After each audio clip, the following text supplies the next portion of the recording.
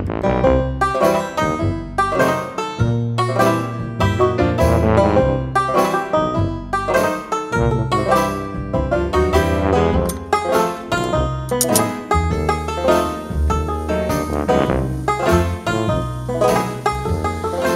have been getting hotter and hotter throughout the years, and unless we all want to be barbecuing souvlaki on our radiators, there are a few things we do need to take care about. The Mini is a lovely car, it's so much fun to drive, but when it comes to handling really hot weather, there are a few things that we do need to be aware of and take care of at the same time.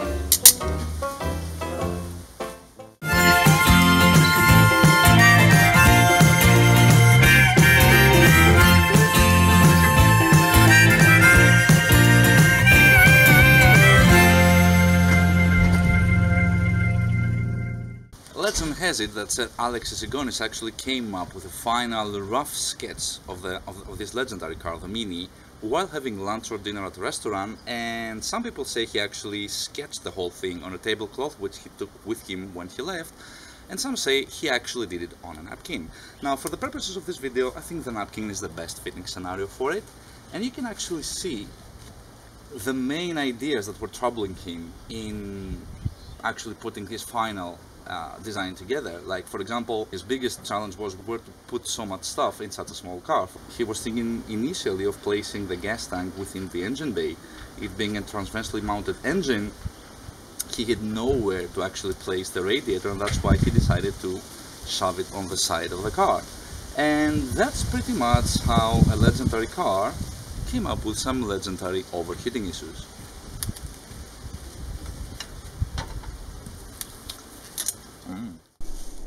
So what's wrong with the side-mounted radiator anyway?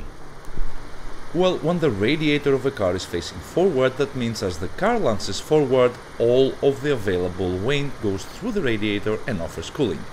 In the case of the Mini, of course, where the radiator is at 90 degrees to the flow of the air, nothing goes through it, and that's why we actually need a fan to do the dirty job of pushing the air through that radiator. As if all of that wasn't complicated enough, air availability to the radiator is further impeded by where the radiator is situated within the engine bay. 50% of the height of that radiator sits right behind the beautiful Mini hood, which means, with the hood down, air just doesn't get to the radiator directly. It is worth mentioning at this point that despite the fact that the cooling system of a classic Mini is actually a very well designed one, it's good for moderate climates really, because when the temperature is flirting around the 45 degrees centigrade mark, things actually do tend to get hot.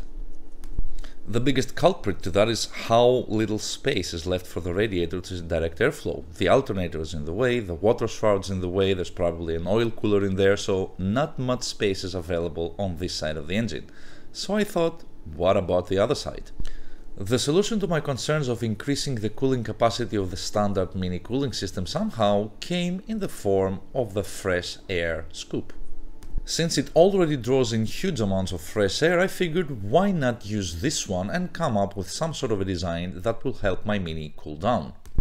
By chopping up the back of it and fixing it onto the engine, I came up with a pretty interesting cooling installation involving a backup radiator. Cutting a long story short, I basically side-mounted an auxiliary radiator. One side to that was connected to the on-off switch for the heater, and the other side goes straight to the pump return feed. And Bob's your uncle, really. By hooking the system up to the on-off switch for the heater, it means I can actually control how much cooling I get when and how. When things get hot, I switch the system on. When things get cool again, I switch the system off. In case you're wondering where that auxiliary radiator came from, it's actually the heating element from my cabin heater. I modified the box in such a way that I can actually slide the auxiliary radiator in and out without having to remove the entire unit. And that actually took away the concern of carrying one extra part with me every time I switch from a summer to a winter setup.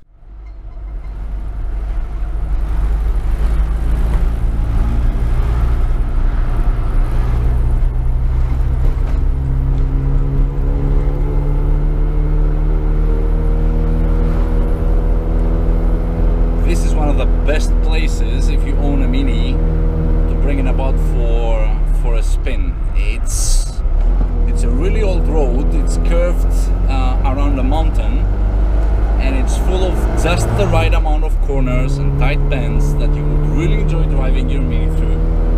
And that's exactly what I'm about to do. Oh, here's a nice one.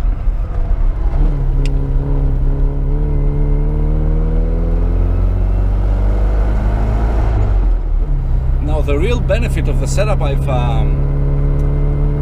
come up with Bob in terms of cooling is that it will actually offer extra cooling at the exact RPM that I actually needed. Now, throughout the summer that I've been driving and testing the system again in various conditions, and mind you, it has been a record-breaking hot summer. The highest temperature recorded was a bit shy of 48 degrees centigrade, and that's the hottest I can recall in my lifetime of a temperature increase. Now, on that particular day, without me knowing, I was driving, and I ended up driving for 5.5 hours, midday, through God knows what awkward road networks through the mountains of Greece, trying to make it to our summer house. And Bob did just fine. He literally survived the 48 degrees centigrade thanks to my auxiliary radiator. If I did not have that, I'm pretty sure I would have had some stories to share by today. Now, the beauty of it is that since I've actually placed my auxiliary radiator right behind the fresh air vent scoop, it means it will not give you much during idling or in hot traffic conditions, whereby most of the cooling will come through radiation because there's no air coming through. But when the car starts moving and the air starts going through the air scoop and then inevitably through the auxiliary radiator, it really makes a huge difference, because every time the car would have a tendency of overheating during summertime, that would always be under either load, say going up hills, or at higher RPM. So if I kept on driving consistently above 3,800 RPM, roughly, the car would have a tendency to reach the 84 degrees mark and start climbing towards 87 and upwards from there. But with my backup cooling, it never ever breached my, let's say, psychological limit of 90 degrees. And to be very precise, during the heat wave week that I actually had to clock quite a few kilometers for work and for visiting my parents, the highest it ever got was a bit shy of 90 degrees, which is pretty okay when the outside temperature is 48. And mind you, if the outside recorded temperature is 48, I'm pretty sure the temperature on the tarmac is going to be well above 50. And Bob did just fine. I'm really happy for the way this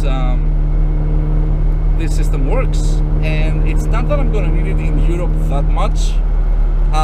If all goes well with the European trip, I want Bob to be able to handle more harsh conditions than what Europe has to offer, like the Sahara Desert, for example, or I don't know what awkward deserts in Kazakhstan and what have you, because if all goes well with the European round, I don't intend to stop there. There will be a second part to the trip, but that's a bit far away. I got the European part to sort out first, and so far so good.